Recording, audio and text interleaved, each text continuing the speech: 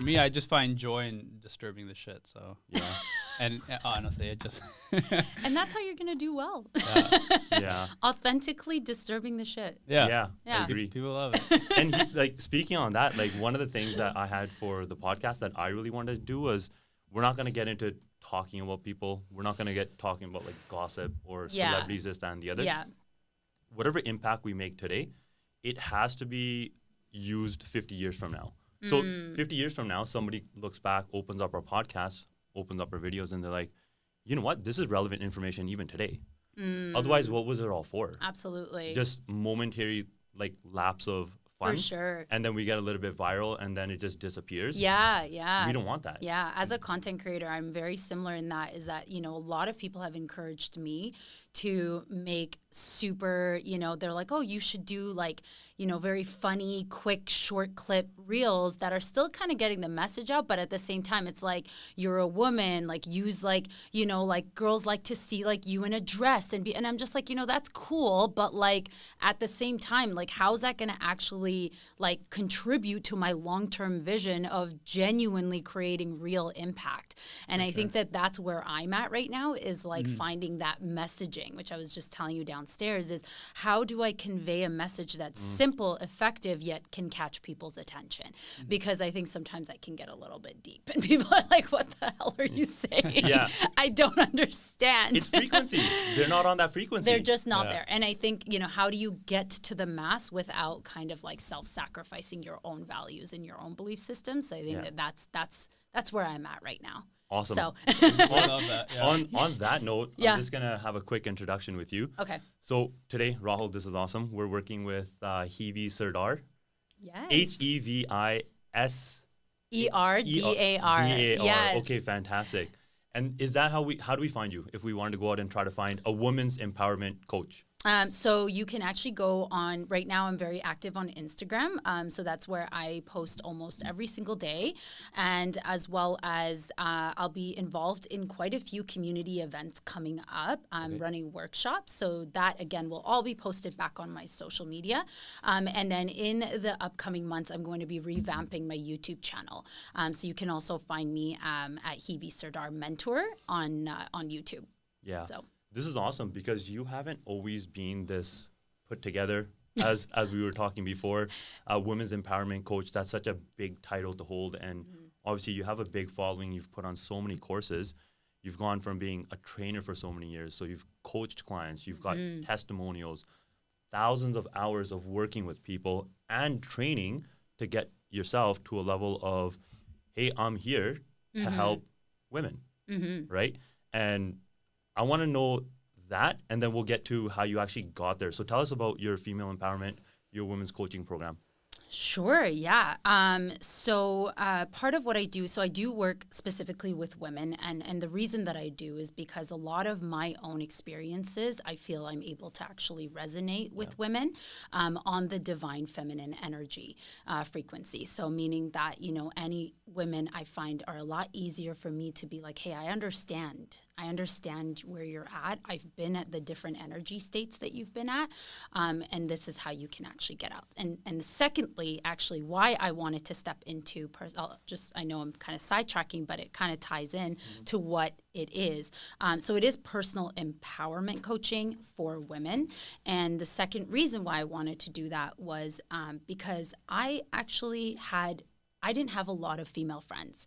Over the last 5 years, coming back to Vancouver after having lived abroad, I had a really hard time connecting with women, and I realized that there is a gap, especially in Vancouver, where women are having a hard time trusting other women in their space. And so because of that, there's this, you know, idea that, you know, women coming into your circle, they're going to create gossip, they're going to create this competitive nature, and I just wanted to put an end to that. And so I decided, you know what, like I'm going to help people individually feel empowered in their own lives. And that comes with a whole process of, you know, stepping into understanding yourself on a deeper level, understanding what patterns no longer serve you, and then stepping out of those, breaking those patterns and stepping into creation mode. Right. And so that's kind of the gist of what it is, why I got into it. Yeah, it's kind of where it's at. So just based off of that, is there an idea of scarcity that maybe some of these people are missing, and then you're trying to create abundance so then they can actually bring other women in? The fear of rejection or societal pressures to be a certain way. Do you mean within women's circles? Yes. Yeah. Especially friendships. Oh, yeah. I've had my own fair share of experiences with other women where I think that the challenge that came was those women, and myself included, not taking that personal accountability and realizing that everything that like who you surround yourself with is a reflection of who you are and the relationship you have with yourself. Yeah. And so if your relationship with yourself is living on that scarcity frequency, the fear, the people pleasing, the not feeling good enough, perhaps, right? All of that is going to then have you create and manifest those types of relationships, and then eventually you'll find yourself in the same cycle of finding the same people that step into your space because you just haven't actually dived into yourself first. Yeah. It starts with you. That's what my workshop is all. One of my workshops that I hosted in July was all about is that it was called "Girl, It Starts With You," and it does. Everything starts with you, and because reality is just a perception, your perception. So if you think that, females are going to be competitive, they're going to be a certain way, you're going to continue to attract that. Right. Or you can heal that aspect of yourself that's driving that experience and then be able to actually attract women that want to see you win, that want to see you thrive, which I've been able to actually find plenty of now. Right. I have a question. You said you lived abroad for a period of time. I did. And then you moved back here. Did you find it was harder to make friends here than when you were abroad? Yes. Okay. I did. I lived in Dubai for 7 years. And when I had decided to kind of go out there because I had just always loved the idea of living somewhere abroad. I've always been a traveler. I've been to about 36 countries and 54 cities at this point in my life. And when I came, and yes, there's a big, big difference between Dubai and Vancouver. Absolutely. With Vancouver, because it's not such a transient city as Dubai is, you're not meeting as many people that are kind of coming and going. And the mentality of people that are coming and going, such as in Dubai, you're going to naturally build bonds, but those bonds might not necessarily last as long, right? Because everyone's coming and going. Right. In Vancouver, most people have grown up with a certain group of people, and you're probably going to stick to that clique for the rest of time. Yeah. Right? And so I think that that's the challenge, is that how do you get people who are coming back into the city or new to this city to actually build bonds with people that have already created their own circles. Yeah. So yes, I did find it challenging. Yeah, I'm so glad that you're doing this. I had this idea that I've been talking to Karn about. There was this Reddit thread that said Vancouver's a lonely city. Yeah. And people that come to Vancouver find that it's hard to make these deep connections with people because it's very cliquey. And so what I love about what you're doing is that you're actually solving this problem. For sure. And I think I've been now surrounding myself with a bunch of, very inspiring women that are actually on that same mission. There are women right now in our community that are creating massive groups, events and things like that, especially for the entrepreneurial kind of women, because I find that that's the challenge. That's even more challenging. So I actually was in my corporate job full time up until August, where I was kind of working on both my coaching stuff and my full time job. At that time, I was able to actually create bonds through people that I was working with, colleagues, and that's why you find a lot of people form friendships in the workspace in Vancouver. As an entrepreneur, I am sitting alone most of the time. I mean, I'm sure you guys can resonate, in my little office lounge or whatever, and I don't have as much of that human connection unless I go out and intentionally create it.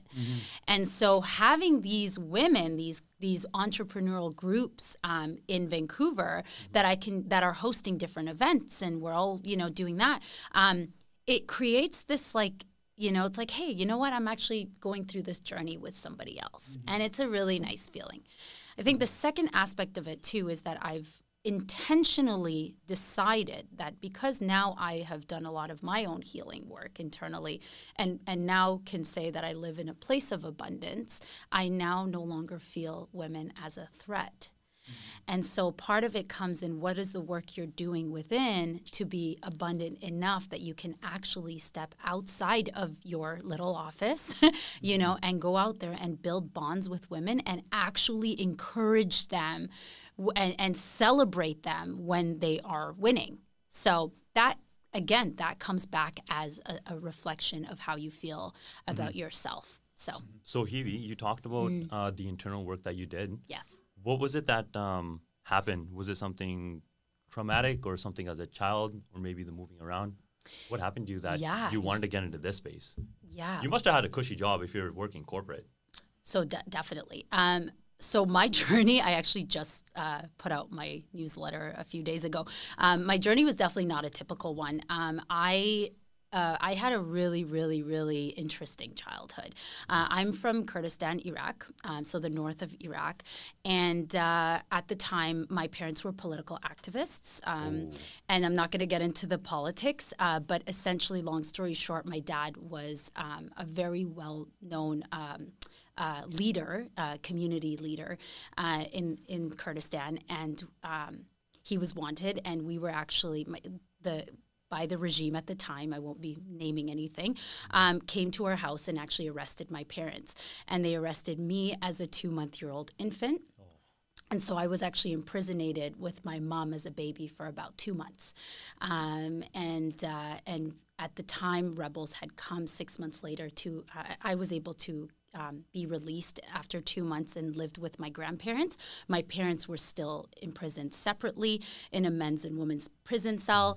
And eventually rebels came and attacked the prison that were trying to free these prisoners, these activists, and eventually my parents were able to escape.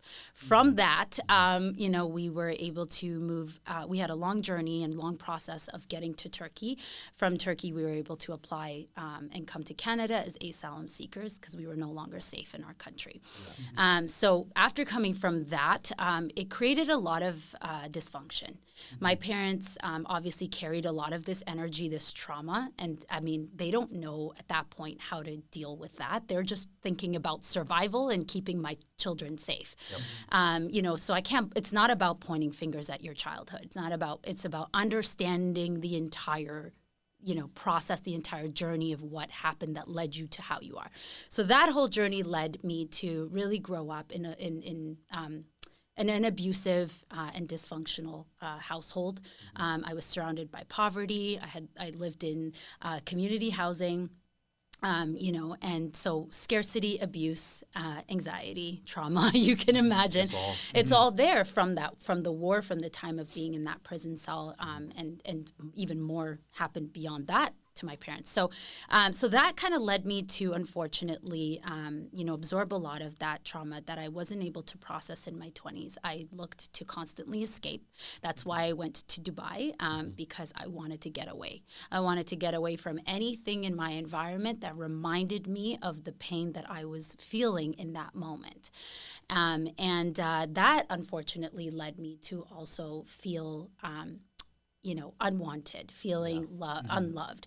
And so I would then form these, emotionally abusive relationships, these patterns that I fell into in my 20s. I was just looking for someone to validate my worthiness. And so I ended up in a pretty toxic relationship, quite abusive, moving back to Vancouver in 2018. With this person. And that 2 years was like I would say that was my rock bottom. 2018 was the I want to say now today, this version of me was the best year of my life, but at that time it was the worst. Why it was the best is because it was what I needed to wake up and realize that I had been trying to run away from everything, and that you cannot run away from yourself. You can't, because it's going to catch up to you. Whether it's going to catch up to you in the form of bad relationships or creating an unwanted life or, mental health or whatever it is, or disease, right? Disease is one big thing that people don't realize, that if you don't deal with your traumas, you're going to end up dealing with some very bad physical health issues. And so at that point, I realized I had to make a change. I walked away from that relationship, hid out, deleted my social media. I was just gone. Nobody knew where I was. And I did some deep, deep inner work.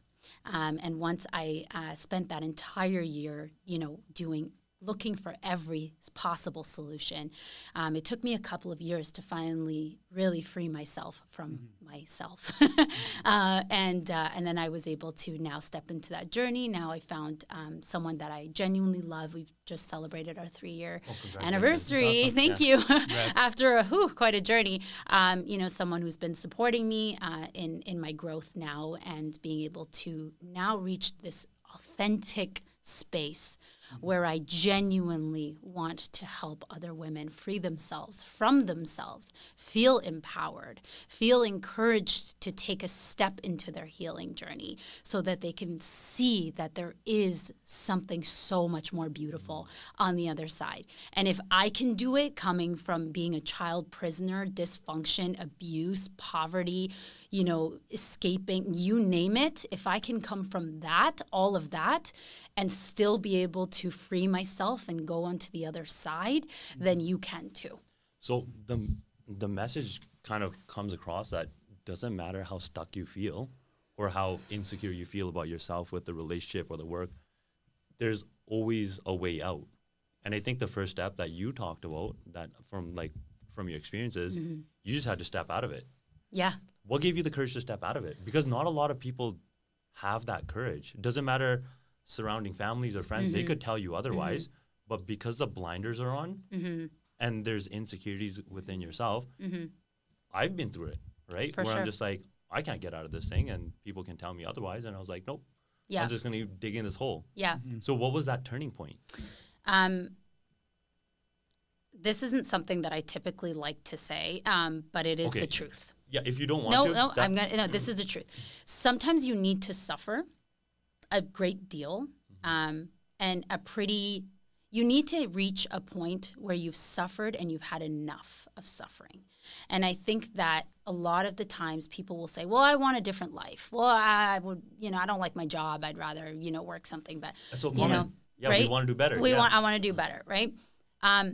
You'll know when you want to take action the moment that you are sick and tired of feeling sick and tired. Yeah. And I reached that point where I was sick and tired of feeling sick and tired. And how I knew I reached that point was because I began having suicidal thoughts. And when I started to have those thoughts, I thought to myself, this isn't the direction I want to go. This is not who I want to be. I look back at my parents. I look back at my survival. I look back at everything, how far we had come from that experience, escaping something so massive like that, which, again, like that conditioned somebody. And I look back and I said, there's no way that I am going to I'm going to give permission to these thoughts. Yeah. Because I have come too far to allow these thoughts to control my life. And at the time, you ask like how can you actually decide to take that step? It starts with intention. That's it. You don't have to take action. You just have to have an intention. It's, I want to feel better. I want to no longer feel the pain I'm feeling right now. I no longer want to be miserable. I no longer want to be in this relationship. I no longer want this job right now. I no longer want this life. I just haven't figured out how yet. And that's okay. Yeah. Right? Write it down. Write it down. That's it. Yeah. That's as much as you can do with the energy state that you're at right there.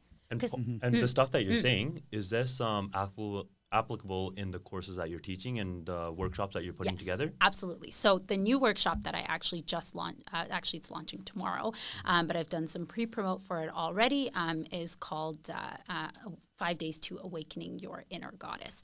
And the way that I've formed that is that I've made it very easy short in duration. So it's about 30 minutes a day. This entire workshop is 30 minutes a day for 5 days. And it's super easy to understand, super effective as well, because it just helps you get that kick start into your healing journey without feeling like it's this big task that you have to take on. Everyone talks about like, you know, I gotta heal, I gotta go on my healing journey, and most people don't start because they're like, where the hell do I start? Like, what do I do? What am I, am I supposed to start doing 2 hours of meditation every single day? Is that what healing is? There's no guidebook. Like, there's, you know what I mean? There's no like for beginners. That's the thing. There's no guidebook for beginners. And for me, I had to it took me 2 years to not just, I say, you know, reach that point of healing or climbing my big mountain, over my big mountain, but just to figure out what works. Yeah. Just to even figure out what the hell I'm supposed to do. Yeah. And I realized that a lot of people that don't know how, just and the answers they're being given are these big, massive ideas or actions that they need to take. And you know, that's not where you need to you could just start so small. Like, you could literally right now begin your healing journey by asking yourself 1 or 2 simple questions. Who am I? What do I not like about my life? Boom. Who am I? That what awareness. I don't like about myself. Who am I? What do I not like about my life? Or what aspect of my life right now is not serving me? That's it. There. You've already started your healing journey. But people think again, oh gosh, like I got to start doing again. We have you to know? do stuff. We have to get busy. I have to do this. I have to do that. Yeah. So part of my intention is to make healing easy for beginners. So they can start.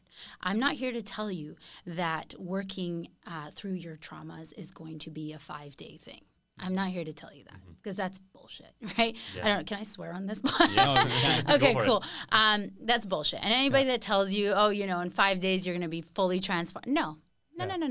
But I can tell you that in 5 days you can kickstart a journey that's going to create momentum, give you awareness and understanding of how to begin, and you will raise your vibration, you will raise your energy level to a point where you're not lost, you're not trying to figure out how. Now you're just in the momentum of doing. Yeah. And when you start getting into that momentum, one thing leads to another, and you begin to look and search for more answers. You know, oh, this podcast is actually aligned with what you know what, that meditation actually, maybe I should try that. So, you know, I think a lot of times also another thing I hear in this idea of take massive action, right? It's all about action, action, action. The big why, the big purpose. Someone who is depressed or someone who is living in that state of hopelessness is not in the energy state that they're thinking about taking massive action. They're just not, you're not going to get them to do it. You are, however, capable of getting that person to do just a little bit. Just a little bit. Can you do 20 minutes a day? Yeah, 20 minutes doesn't seem that hard. What about just for a week? Actually, that seems okay. And what you're doing in that process is you're not getting them to heal, and you're just getting them to take the first step. And when they take that first step, all you're doing through that journey is raising their energy state so that now they can actually start to take action. So it's really just it's a vibrational thing. So we haven't even done anything action related. It's just getting to that state for the 5 or 10 minutes or 20 minutes. That's all it is. That's all it is. You might not even listen to what I have to say in my workshop. And to be honest with you, and I say that, I don't even care if you do listen or what I care about is that you show up. Are you showing up, and are you actually pressing play, or are you coming to my event? Are you showing up? That's all I need you to do. It's just show up and allow me to guide you through the rest, and allow me to share my energy, right? Because energy is the greatest form of language, right? Don't listen to my words, but listen to how I'm making you feel in that moment. Okay. Am I making you feel like there is hope? So there's something called attachment theory, where we're going from, there's people who are anxious, people who are avoidant, and then people get to security. How do we work ourselves from these different aspects to get security? Right? Because the biggest thing is, like, I've started studying it and looking into it just for my own sake. It's more about, is it the personality? Is it the characteristic type? Is it people's behaviors? What is it that's getting people anxious, getting them avoidant, getting them secure? And it works in relationships and it works in work environments. Yeah. And I've started catching it and I'm like, I know how to deal with this person. But can you kind of explain a bit of these three and how we get to security? So I'm going to give my own input on this based on my own research and based on my own experiences of how I was able to get out of that anxious survival state, which I had conditioned my body to be in my mind. And actually a lot of the emotions we feel in our states are actually in our body. Most people think it's in the mind, but most of it is in the body, right? And so my take on this is that we become addicted to certain emotions or certain patterns, right? We become addicted because we have over time, based on our experiences, our life experiences, created these, I want to say, we've drawn conclusions about, certain things about ourselves and about the external world. An example of that could be, based on my experience of my parents telling me that I wasn't good enough because I wasn't going to university. I now feel like Typical I'm brown household. typical Middle Eastern household, right? You're not a doctor, engineer, lawyer? Oh, what are trust you doing? me, that's a whole other story. But that's an example, right? That's a very simple example, right? Of telling me, well, you're not going to be good enough unless you actually go to become a lawyer, or whatever.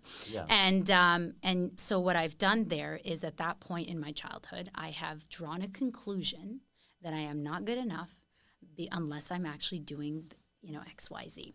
And so I carry this belief into my, years growing up, and that eventually gets stored into my subconscious. And then what happens with that is that I now feel comfortable being in that state. I am comfortable with feeling not good enough because it's familiar, and I have conditioned myself to make it a part of my identity, right? And so And so now it's a part of my identity, right? I am Hevi, the not good enough woman. Whether I say this consciously, it's not about what I say consciously, it's about what's actually stored subconsciously. I am Hevi Serdar, the not good enough girl because I did not go to school, whatever, right? And so what happens is when you become addicted, and this is physiologically, chemically addicted in the body to that belief or to that experience, to that belief system, then what happens is you will look for experiences in your life to reaffirm that belief. Do we know that we're doing it? No. Sometimes you won't, but part of why we do this work, they start the healing journey, is to become aware of those patterns. It's to, and I always say this, is self-awareness is 50% of the transformation. Because stepping into the actual, breaking those patterns, stepping into it and creating new ones. But 50% of it is because most people do not even know. Like, we live in a society right now where we are so distracted by everything around us, by consumption, TV, this, that. You don't feel good? Oh, well, I've got the perfect thing for you. Get a quick dopamine hit. Quick dopamine, right? Everything is designed to bring us outside of ourselves, is to focus on the external. The moment you you decide to detach yourself from the external, and you're like, hey, wait a minute, maybe it's me that's attracting all of these relationships. He's not the asshole. Maybe he's kind of an asshole, but maybe it's me, because it feels like I keep getting the same relationship coming back to me. It feels like I keep getting the same shitty jobs, back to me. Whatever that experience is, you are bringing it into your life and you're attracting it based on a subconscious belief that you have decided at some point in your life, and you have stored into your body and into your mind, and decided that this is who I am. And your ego and your the I am version of you does not want to lose the identity that you have built, because if you lose identity, it believes you're going to die. Yep. Right? And so that's why a lot of people, like I remember my experiences when I was breaking those patterns, I decided I wanted to reframe, my beliefs about, for example, in this case, relationships or about my worthiness. There was a part of me that was actually going through an internal death. I felt like I was mourning because there was an aspect of me that was dying so that I could create space and room for a rebirth, a new me. So just kind of bringing all this back to a lot of what you talked about, the attachment styles.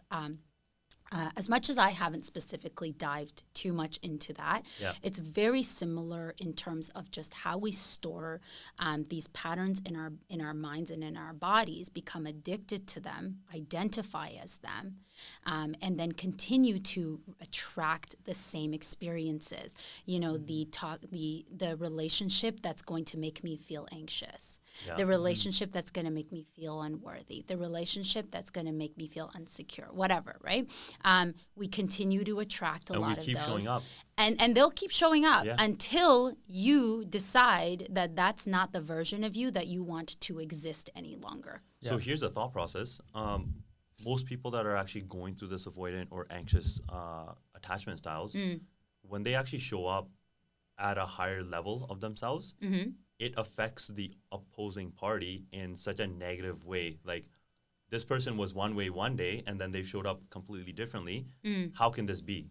And now that person becomes egotistical, or they're trying to show this wall. Like, there's a hardness that all of a sudden, like, I felt it for myself. Okay. Yeah. At one point, even with work, I had to kind of shed the idea that I'm only worth this much money, like income financially. And then when I showed up with additional, I guess, studying or classes that I took, progress, business, and I came in differently, there was first a little bit of pushback that, no, this is what we know of Karn to be, because this is what Karn's been saying out loud.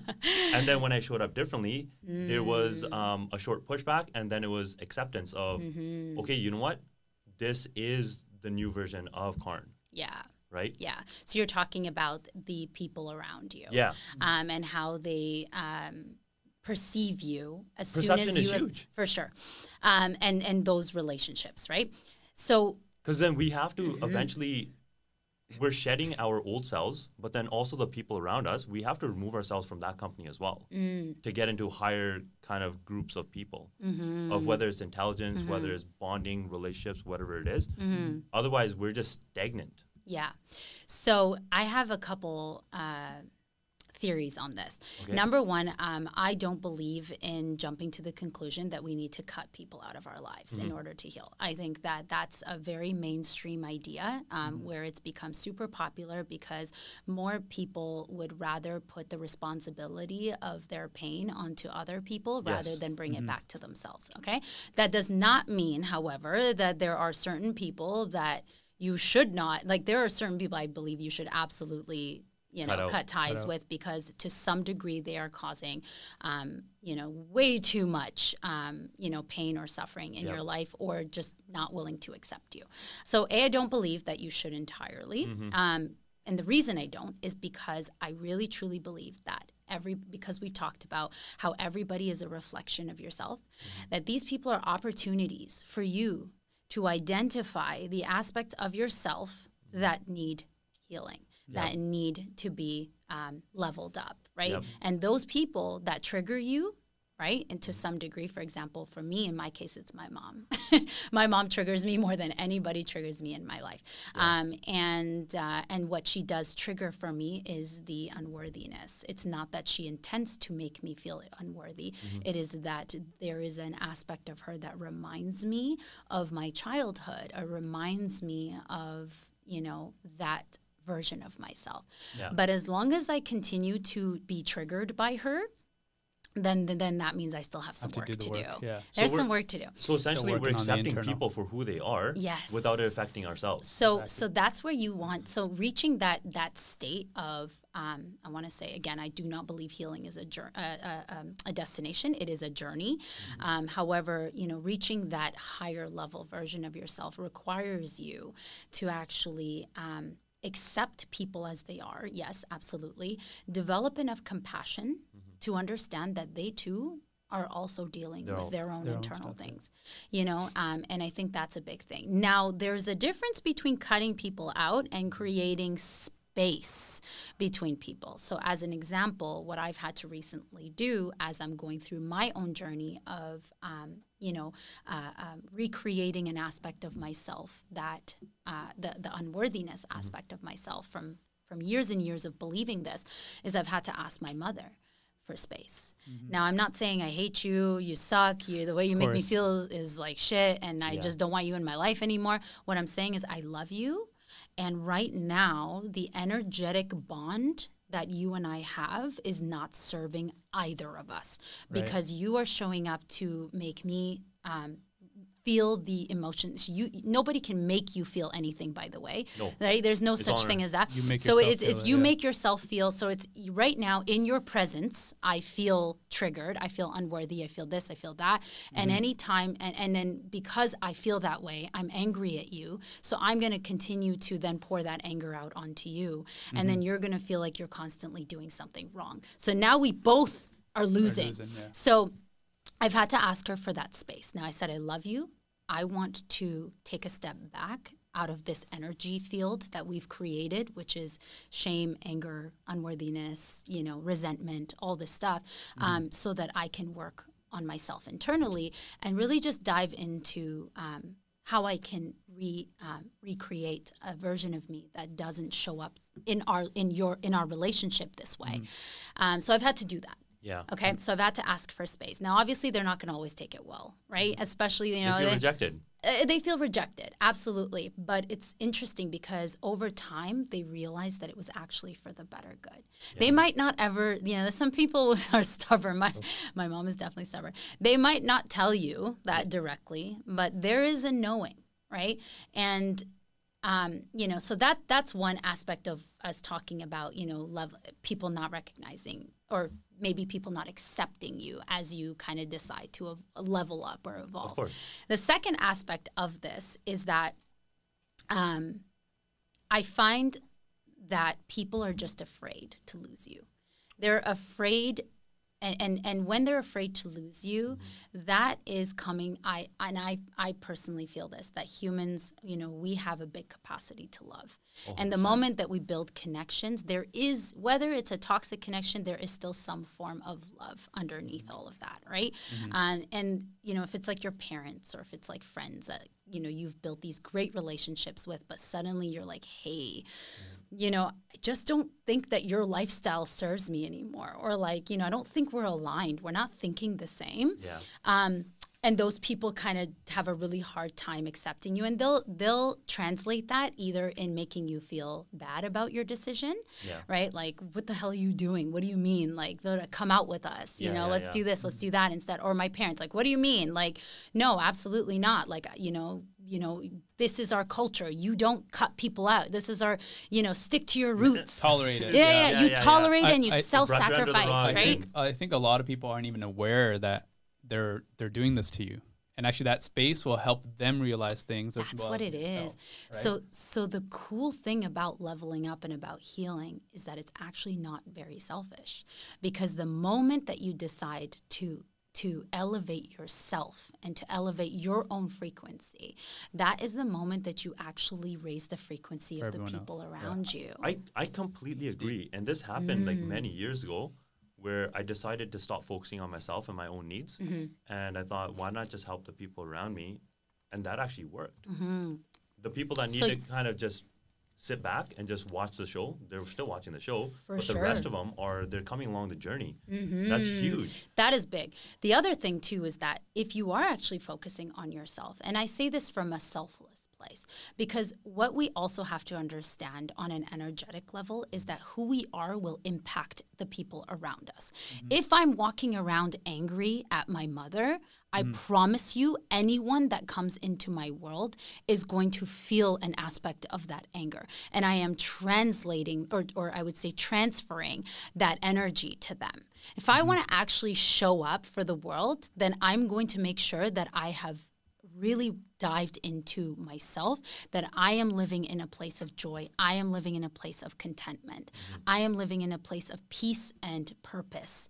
And when I do that, because I've done that at this point, and the amount of people from my childhood that have messaged me, people I went to school with, people that had been, and I was a bad kid in high school, right? Again, I was rebelling out of that anger from what was happening at home.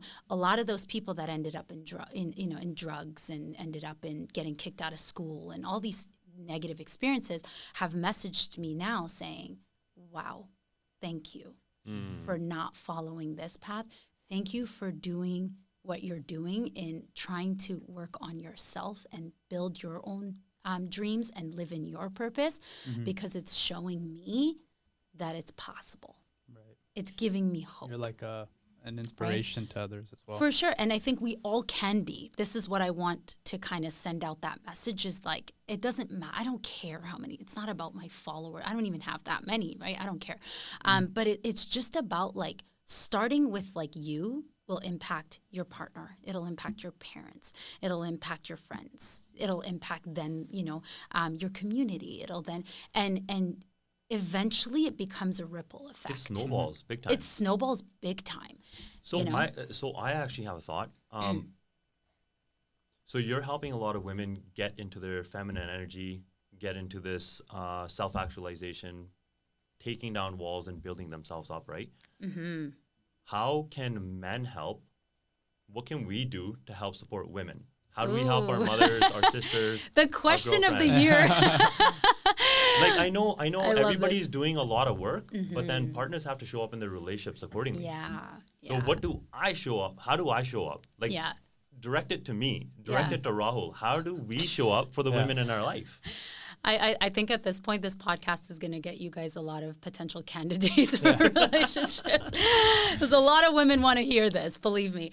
That's a really good question. And I really want to say, I appreciate you for asking that. Because I really think that that's needed. And I think it's needed on both sides, too. I think women should also do the same thing. How can I show up for my guy or for my father? How can I show up for any male figure in my life as they're going through this journey? Yeah. And the thing I would say is two things. Love wins, right? So just show up with love.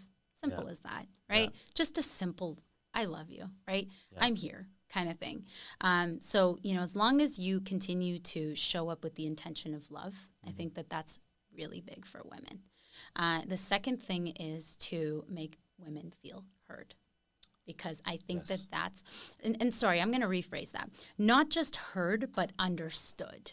Because I think that in today's world, I think that a lot of women are shouting, right? And I think that's almost kind of what started this feminist movement, which I have my own views about. But this whole idea of just wanting to be heard and shouting out loud at the top of your lungs, right, is just a need to feel understood. Yeah, I think there's a thought behind that of what is softness and what is fragility.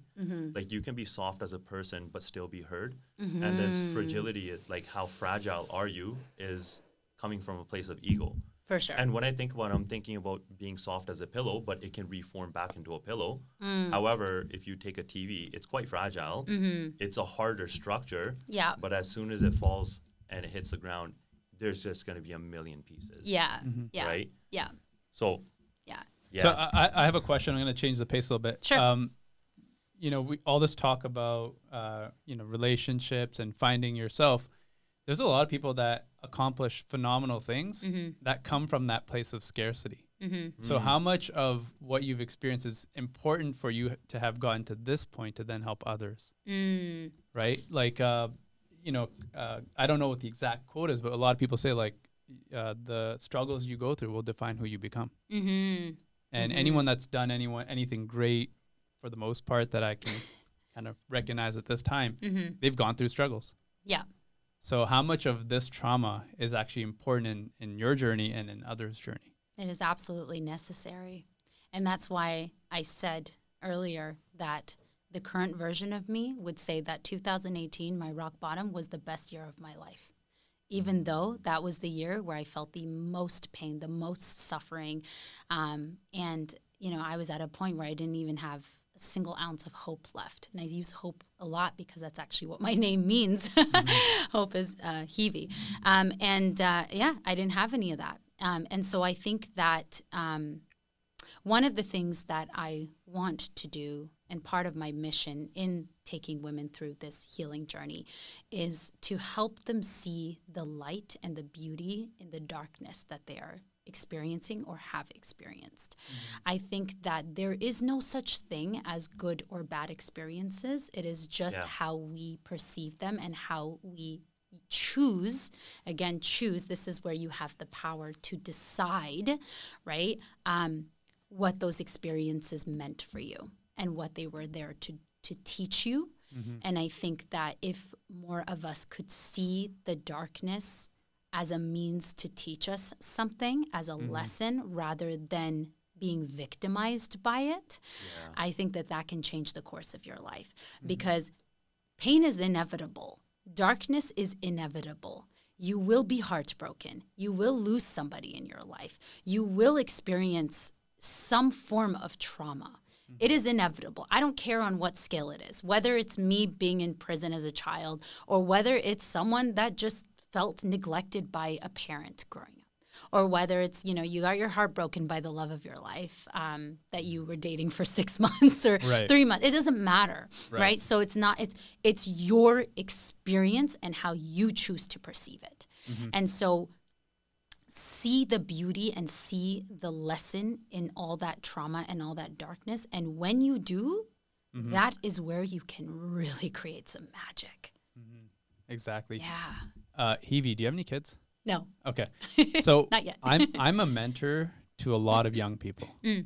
And so sometimes I feel the need to want to guide them the right way, but a part of me holds back.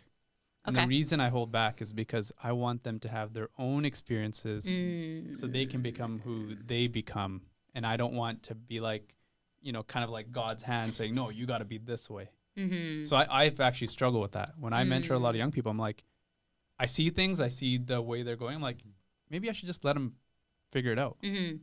So how do you navigate that? The pain of being a parent, eh? And I don't have kids. Yeah, but just mentoring kids. Yeah, I've kind of felt the pain of having kids. So I think that especially, and I don't have kids, but I was a kid, and you were a kid. We've all been kids. And I think that we know at one point what we've wanted and what we've needed if we look back today as adults, right?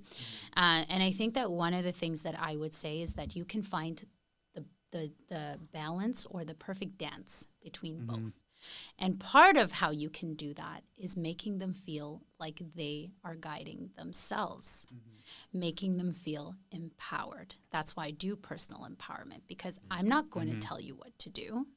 I'm not here to be like, here's how you're going to change that part of your life.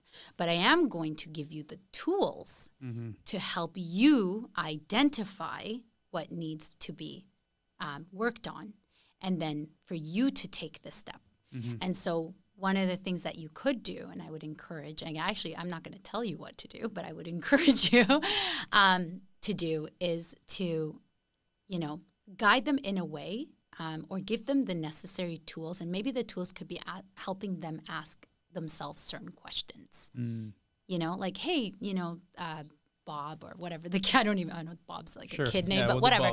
We'll do Bob, right? I don't know. You know, what is this doing for you right now, this experience? For example, maybe those kids are hanging around some, you know, who knows, right? Like in the hoods or something like that. They're just caught up in wrong crowds, right? Asking them the questions to help them identify those answers for themselves and putting them in a state of reflection is the greatest form of both guidance as well as allowing them to go through the experiences themselves. Because now all you've done is you've planted a seed. And then it's the rest of the nurturing of that seed is up to them.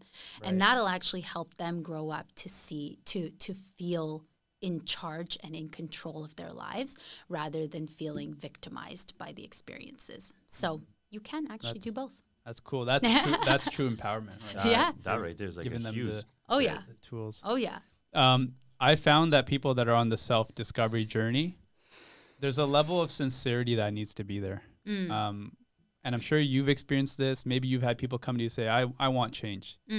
But, you know, you work with them for a period of time and you can tell that they don't actually want it and that they might be verbalizing this. Yeah. And I'm using this in your profession, but it happens in anything. Like, oh, I want to be the best realtor in Vancouver. And then none of their actions line up. So what causes this divergence between what people say they want and what they actually want? I would say that a lot of that is being dishonest with themselves. There is a gap between the trust they have within themselves and the desire.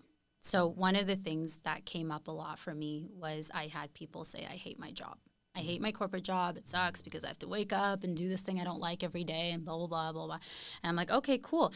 So what do you want to do about it? And they were like, well, I want to start become an entrepreneur.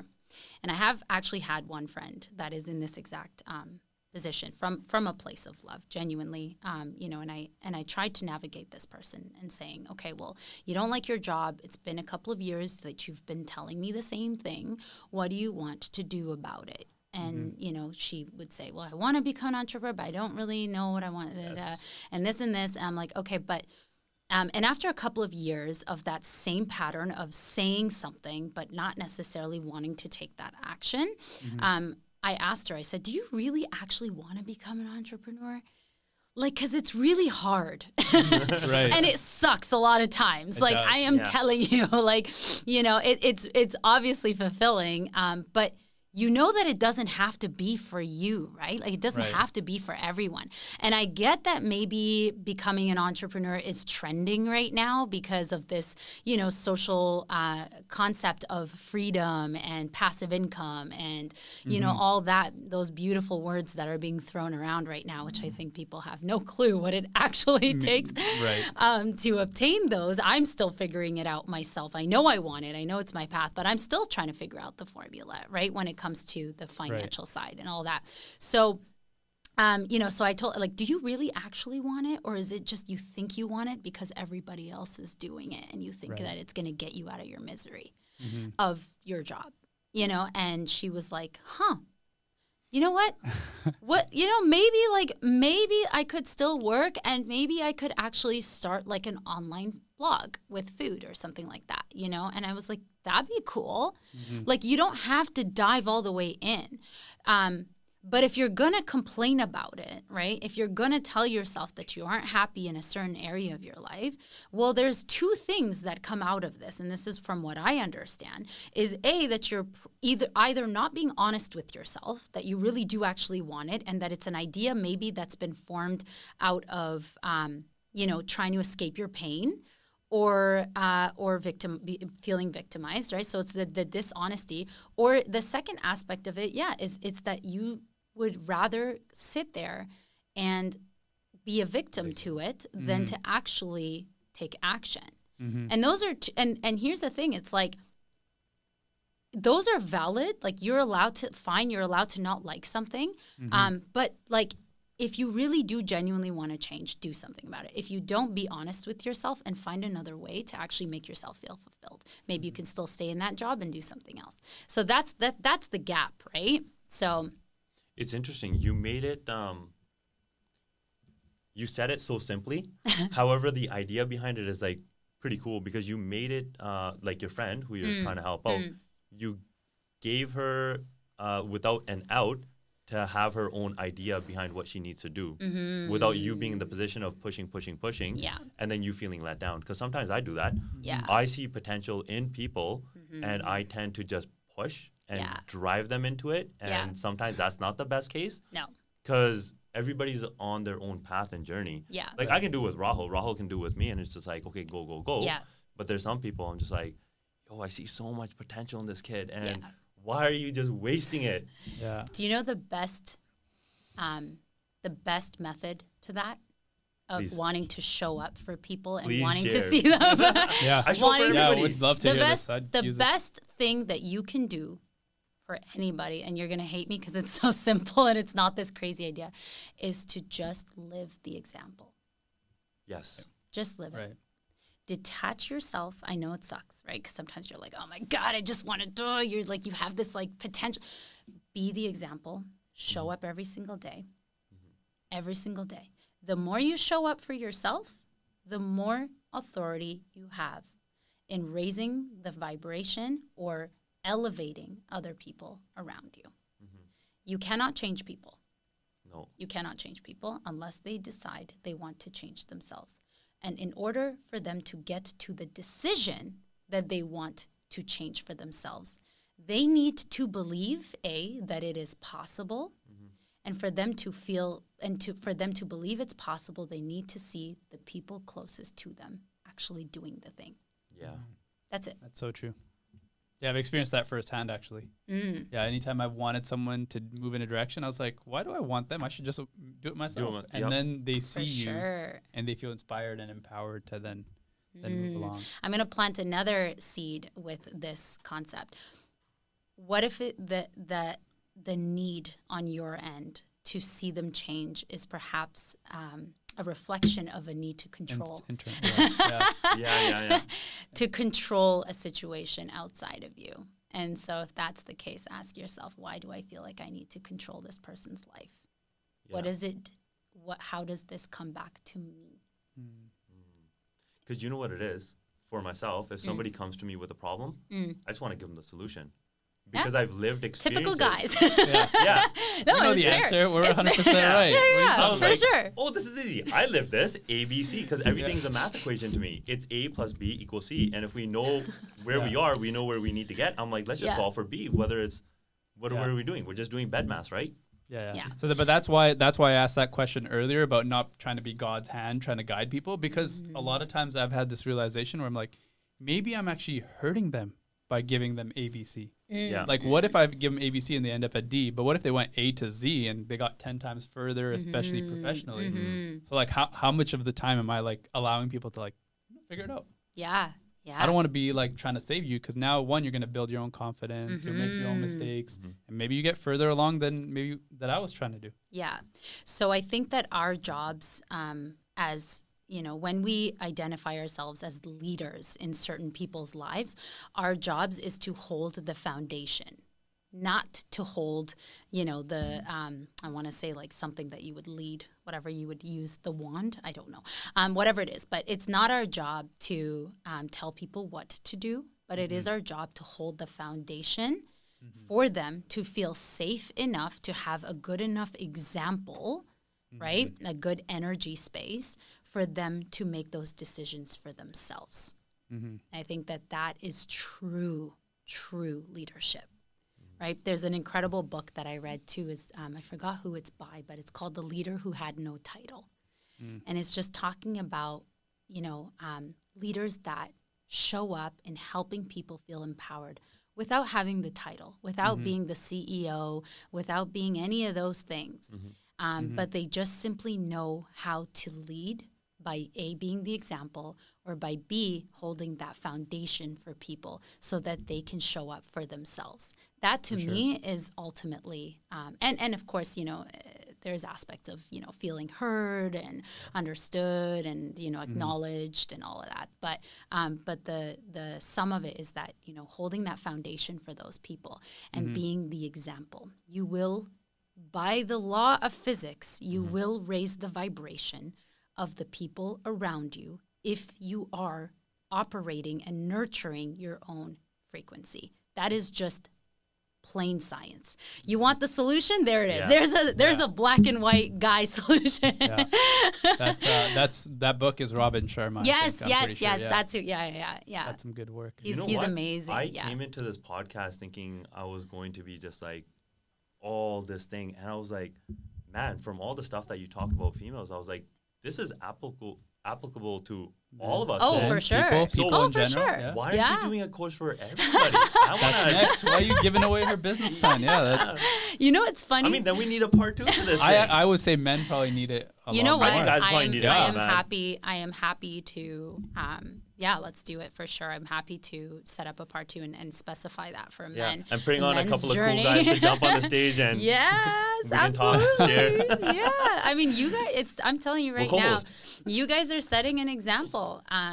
For that healthy masculinity that I think is needed in today's world, and that's such a whole positive thing. That to is do. it, I for appreciate sure. that. Thank you so much. Absolutely. And I want to say from a woman's side that I appreciate that. I really do, and I see you, and I acknowledge it, and I know that men. One aspect of a men's intrinsic reward is feeling appreciated, and I really want to say that I do because, yes, this work is absolutely applicable to all human beings, and like I said, part of why I wanted to start with women was so that I could niche down. I find it's a lot easier for people to resonate and for me to actually build community around a smaller niche and until I can actually start to really, take that on a larger scale.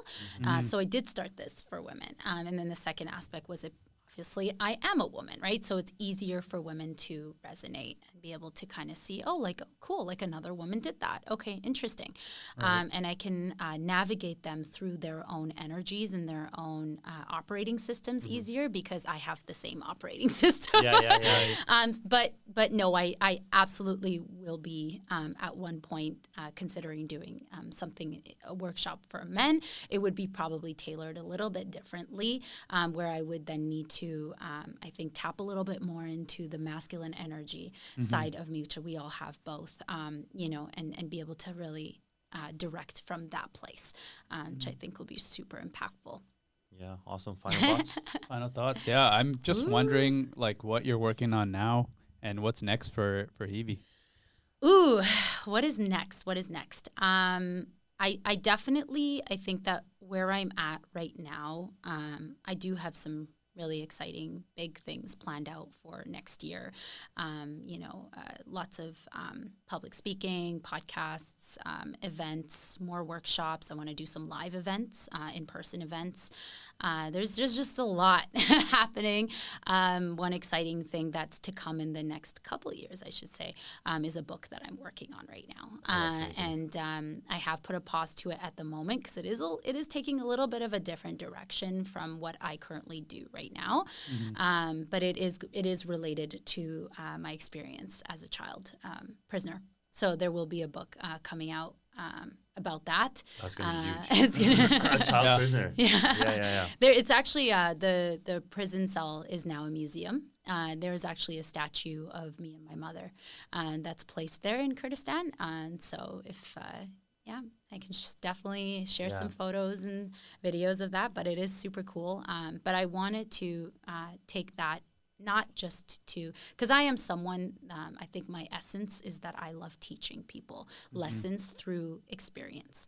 I think that is like my ultimate, like, just joy and somewhat of a purpose. And so I don't want to just be writing a biography because I don't think to me that has enough purpose, but I wanted to format it in a fiction way where I can actually have it be from the perspective of the child. So it's going to be from that a really cool place. And I can't wait for that to come out. But there's a few things coming up, which I'm excited for. That's awesome. Just before wrapping up, there's a quote I want to read. Sure.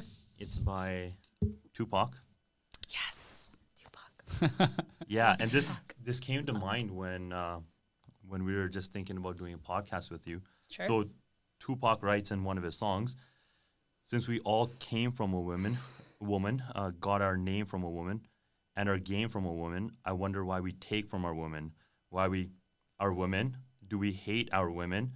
I think it's time we killed for our women, be real to our women, try to heal our women, because if we don't, we'll have a race of babies that will hate the ladies who make the babies. And since man can't make one, he has no right to tell woman when and where to create one." by Tupac Shakur. Yes. It's oh my God, that hit my soul right there. Oh my gosh. yeah. I didn't know how I would Deep take it in the verse, beginning because I'm getting like Yeah. That hit my soul. Yeah, I yeah. really I'm appreciate feeling it. that. Yeah. So And it's very true.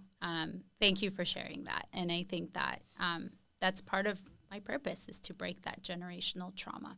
yeah. Break that so that our future children, our brothers or sisters, or I should say our sisters in this case, but really it applies to all human beings, that they see the world a little bit differently. They see it with more light. They see it with more love. Mm-hmm. They see it with more purpose. They see it with expansion, their willingness to give, their willingness to love. And I think that that's what we need right now to heal the world. That's awesome. Awesome. Oh, what a phenomenal podcast. Thank you so much for Thank you. coming on the show. We appreciate having you on.